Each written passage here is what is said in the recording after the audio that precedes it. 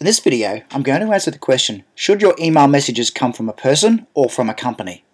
And the overwhelming evidence says people want to communicate with people. They don't want to get messages from companies. That's why you should virtually always send a message from a person and not from your company.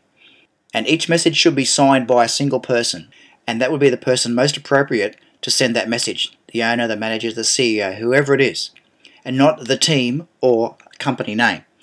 The only time this may not be the best option is if your readers haven't heard from you for a while or if they don't know who you are. If that's the case, you could use a hybrid from field such as John Jones CPA Industries in brackets. That way they'll know who you're from and they'll know your name, so they know it's come from a real person.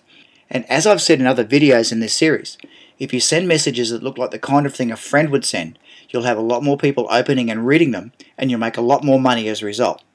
And remember, as we've discussed, always write like you talk. As you put your message together, imagine you're sitting down at a cafe with a friend, having a drink or having a chat over coffee, and write like that. You want to write your messages the same way you talk to a friend. People are going to open them, they're going to read them, and they're going to take action.